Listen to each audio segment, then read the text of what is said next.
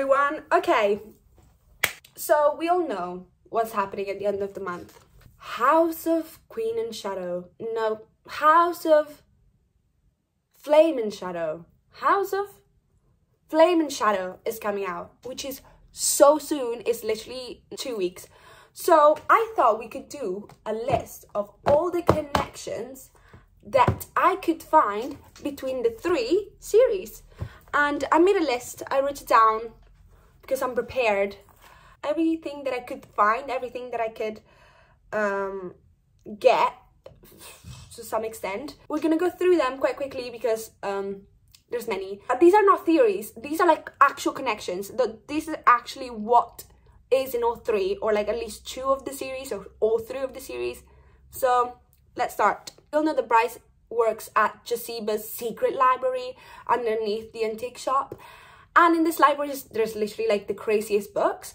And 2 books that get mentioned in House of Earth and Blood are literally the Book of Breathing, which is literally the book in ACOTAR that, you know, the 2 ends of the book that Amren was trying to translate, that had linked with the cauldron and stuff. And The Walking Dead, which gets mentioned in Throne of Glass. So that's like a very obvious connection between the 3 series. So we have that, and I think that's kind of like a big deal in my head. Maybe not. Second one is the word marks. The word marks get mentioned in pretty much every single one of the books. Danica talks about them, is studying them. Obviously, Aylin mentions them a lot. Vera draws them. So like word marks. Word marks. Next one is the gates. So Bryce, obviously spending like her whole time trying to open these gates and travel through worlds, using the horn, literally in her back, she is the horn. And obviously we know that Aylin literally uses all of her powers, like literally she runs out of power to close these gates in between worlds. Are they the same gates? I don't know, I'm still confused. Next one is my favorite, I think. It's a very obvious connection, like it's like written. Is Aylin in chapter 99, I believe, of Kingdom of Ash, when she's falling through the world. And I love the memes. Have you ever seen the memes of like her falling through the world? Please tell me you've watched that. She obviously meets Farah and Rhys. So at the time, a Court of Silver Flames was now, and we saw that she was talking about a pregnant lady, a pregnant girl. So we didn't know she was pregnant yet. And then Aylin spoiled it for us. Iconic. When she falls through, she sees Lunathian as well. Aylin sees Prithian and Lunathian. That's an obvious connection. Apologies to Asia of the future that has to edit me coughing. No problem. I'm so sorry, girl. The next one is such an interesting one. It's the connection between Rune, Rhys, maybe Asriel? I don't know, but everyone uses shadows. Everyone uses shadows. Rune and Rhys can mind speak. And Bryce, when she meets Farah and Rhys at the end of House of Sky and Breath, when we all freaked out and screamed and went absolutely mental, she sees Rhys and it's like, oh, Rune! Because they look exactly the same. So, is that a connection? Are Rhys and Rune connected somehow? Because I don't think Sarah J Maas would mention the fact that they look so similar for nothing. Like, that has to be something. Like, Bryce literally confuses Rhys for her brother. Surely. And they both have, like, a similar power. They can mind speak. They can, they use shadows. I don't know. The next one is still with Rhys, but with someone else that I don't like. And I'm scared of this. But the connection between Rhys and Maeve. Rhys and Maeve both get described saying this. Violet eyes with starlight in them. Surely they're not linked. Please no. Yeah, apparently they have the same eyes. And Maeve has the same fucking shadow thing going on as well. And can mind speak. Oh my god. I know from here there's gonna be a lot of theories of like, is Rhys bad? Is he Valg? Please no. Next one is another one that connects all 3 of them, is the 8 pointed stars. So 8-pointed stars appear in every single one of the series. So in Crescent City, Bryce has one scarred into her chest. In Throne of Glass, the priestesses have it in their forehead. And in A Court of Silver Flames, Cassian and Nesta make a bargain, and the bargain tattoo is an 8-point star. I don't know if that has any connections between each other, but the 8-point stars is in every single one. Another one that it's an obvious one is Hell. Hell is in every single series. Hell gets talked about in a very similar way.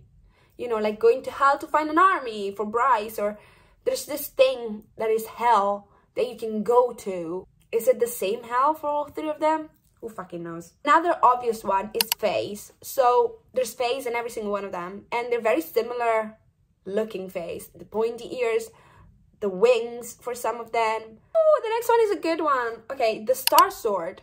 Please tell me you know what I'm talking about. So in Crescent City, a Star Sword gets mentioned, and in Throne of Glass, a Starlight Dagger. And then in A Court of Silver Flames, Nesta is like creating 3 weapons, ataraxia or something, another sword and a dagger that end up with different people. So could it be that this is Az's knife, that is the truth teller, and Gwydion, the Star Sword, the trifecta thing, the Star Sword, Az's dagger, the truth teller, they, you know, the thing that if they're reunited finally, I think that's a big one. The next one is very silly, and I noticed it and I just want to mention it, but I don't think it's important. The Autumn King, Bryce's dad, and Reason both have a planetarium like sculpture thing in their respective studies. Maybe they have the same interior design style. Maybe no, maybe it has some sort of connection, I don't know, but I noticed that both of them have this planetarium thing. This one is it's a bit of a theory one, okay? It's not like a full-on connection. But you know Daglan, in A Court of Silver Flames, in chapter 55, they talk about the Daglan thing. And they say the Daglan, they ruled for a millennia and enslaved us and the humans. That sounds like the Asteri to me. That sounds like the Asteri to me. Or maybe the Asteri, the Valg, and the Daglan. I don't know. Next one is Amren and Fury. Now, there's this theory, this is a theory, this is not a connection, that Amren might be the 7th missing Asteri. Because we don't fucking know what Amren is. We just know that the motherfucker is old. She's like, oh, she's old. Yeah, but what is she? Old. Yeah, but like, what does she do? She's old. We don't know what she is. We just know that she is old. Maybe she's just as old as the Asteri. And there's a 7th missing Asteri. But we know that what Amren, like, human body looks like. And that's very similar to Fury. And Fury as well, we don't know what she is. We just don't know what they are, either of them, but they look similar. Next, Rhys's beast form is a word hound, which gets mentioned in Throne of Glass. So is this a connection? Also, talking about beast forms, the shapeshifter theory that, you know, Tamlin is a shapeshifter, technically Rhys too. And then obviously Fays in Throne of Glass, not all of them, but some of them can shift into an animal. For example, Rowan, Fenris gets a wolf, you know what I mean? Like, so are they all shapeshifters? Are they all connected? Who knows? This is a good one. So Lanthis, I don't know how to pronounce. In A Court of Silver Flames, bled black, just like Maeve in Throne of Glass. The next one, the Weaver in A Court of Silver Flames, no, in A Court of Frost and Starlight, wove threads, just like Maeve's handmaidens. This is a very loose connection, but we noticed it, why not mention it? We're on it, we're on a roll. Next connection is the Underking. The Underking gets described with milky white big eyes and large teeth. The same exact way as the best character in the ACOTAR series, the Suriel. Carried the whole plot on his back the whole time. And motherfucker was spilling hot tea the whole time and he knew shit. He gets described physically like the Underking. Love this connection. Lydia, my baby, I love her so much, looks very similar to Aylin and has very similar fire powers. Are they the same? Are they connected? Are they somehow from this? I don't know. But they both have similar powers, similar height, similar blonde hair, similar eyes, I believe. Oh, this is a good one. Nesta has claws like the iron teeth in Throne of Glass. Now, this has nothing to do with this theory or this connection. I would do anything in my power. I would do anything to see Manon and Nesta meet. Really, this is just a video of me manifesting that the crossover is not just Crescent City and ACOTAR, but it's Throne of Glass as well, because I would do anything to see Manon and Nesta. I know they would meet, they would hate each other, and then fucking be best friends. I know that for a fact. So, you know, around the Asteris Palace in Crescent City, House of Sky and Breath, the Asteris Palace, around it there were olive groves. That's the same as in Tower of Dawn around Irene's city. Maybe it's just olives, you know what I mean? This is another eye color thing, but Bryce and Hillian gets described with the same exact eye color. I love this connection. So, Tamlin in ACOTAR has an emerald ring. Lydia in Crescent City has a ruby ring. And we know the best couple in the SJM universe, Rowan and Aylin, have respectively the two rings, the ruby ring and the emerald ring. They exchange rings, and that's their rings. It's very odd that they could have had any kind of rings and then they mentioned the same exact two. Just saying. This is another one that I noticed. So, the three-faced goddess. So, the witches in House of Sky and Breath, so in Crescent City, they worship the three-faced goddess. Same thing as the witches in Throne of Glass. They're loyal to the three-faced goddess. This is my favorite one, I'm gonna have to admit. This is really a manifestation video for me to have my baby Aylin. I need more of Aylin, I need more of Rowan, I need more of the Throne of Glass universe, and I really hope this crossover involves them. And I think the biggest connection is that the next book is called, I don't fucking know, House of Flame and Shadow.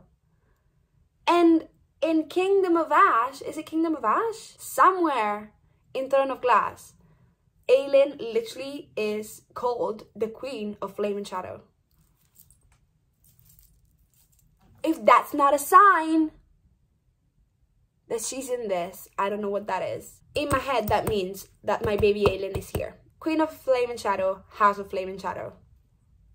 Surely. Why would you say that then? Sarah J Maas is not the kind of writer that writes something like that. Something such a strong connection and for no reason, just to toy with us. Probably she is. Probably she is, actually. That's all the connections that I could think of and that I could find.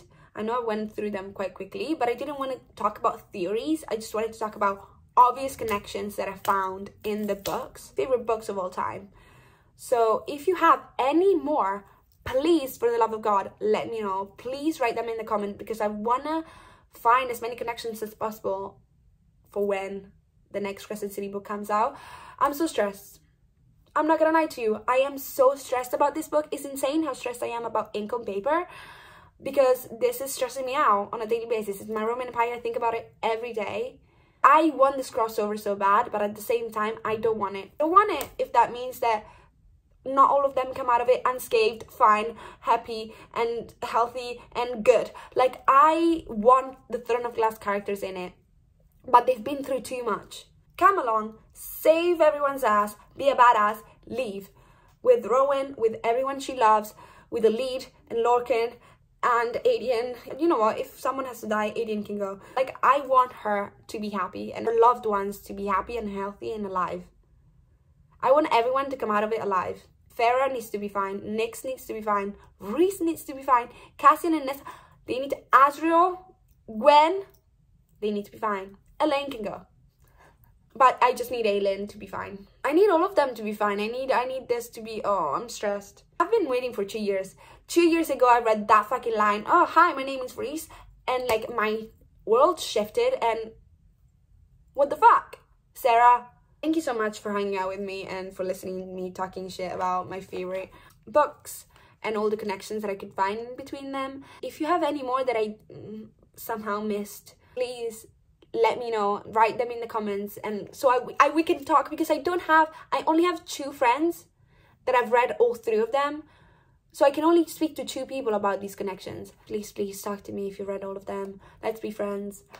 Let's add each other on Goodreads, on Instagram and TikTok. Everything is in my bio. My Amazon storefront, my Amazon wish list, Goodreads, my Pinterest, Instagram, TikTok, everything is in my bio. I just got a message from Emily. Oh my god, this is so funny. She's going through her reread and she's like, oh my god, I forgot that Cormac died.